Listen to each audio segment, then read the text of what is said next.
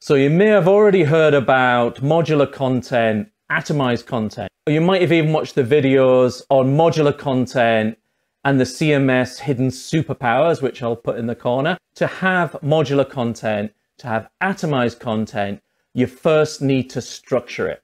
You need to model how your content will fit together. And that's what we're going to cover today. We're going to cover how to model your content so that you can use your headless CMS to create fantastic, engaging customer experiences. Right, let's get to it.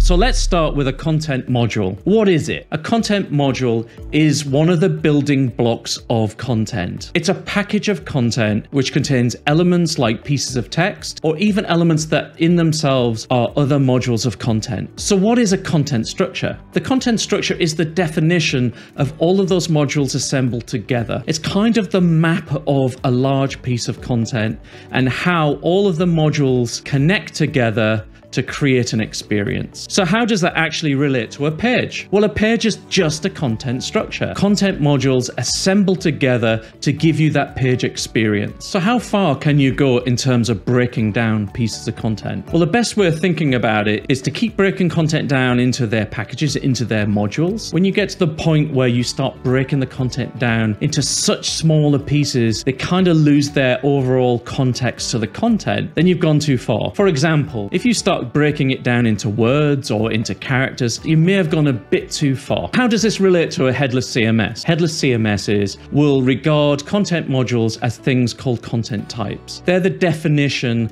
that the developer gives a piece of content that business users can use to assemble content and build customer experiences. In Amplience, we went a step further. We divided up content types actually into two pieces. We defined them into content schemas, and that's the technical definition with all the rules that you need for defining a piece of content. And then we have content types themselves, which is the business definition of content. It basically takes the schema and wraps it up to make it more accessible to a business user. Things like thumbnail describing that content type, a visualization of that content type, or even a card that gives you a mini visual preview of a content item that is being built from a content type. So how do you build a structure using content types? You connect these content types together, and you do that through different types of linking. So you can have a contains link, such as a banner contains an image. You can have lists of links, such as a carousel can contain a list of banners. You can have parent and child hierarchies,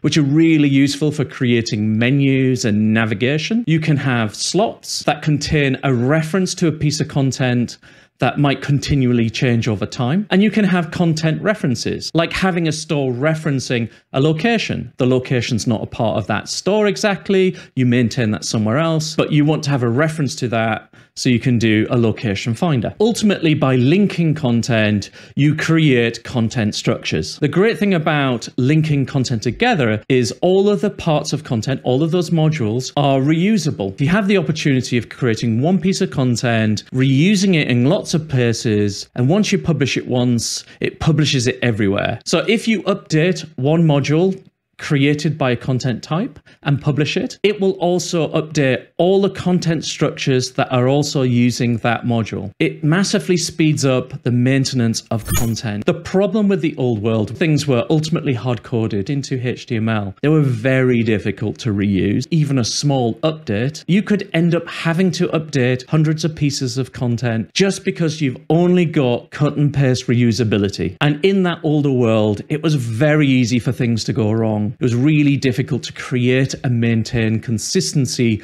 across all of your content items. Structured content can be great, but it's still important to get it right. And this is where content modeling comes in. Content modeling is really the process in which you design your content model, your content structure before you implement it. And you can think of three different types of content models. You have content models that model your business concepts, your products or your services, or domain specific contexts, such as say workouts, diet, recipes in a fitness business. And then you have user experience models. These are components like carousels, banners, blogs, and menus. Then you can have the technical content models that you would use for things like app configuration. Things like React component settings, page settings, configuration of your navigation, the things that would ultimately drive your app experience. And you may have many of these models because you may have different applications, such as your primary web application, your native mobile application, or even a voice application. To create these content models, you need to have a team that brings together the business, the developers, and your creative designers. And together,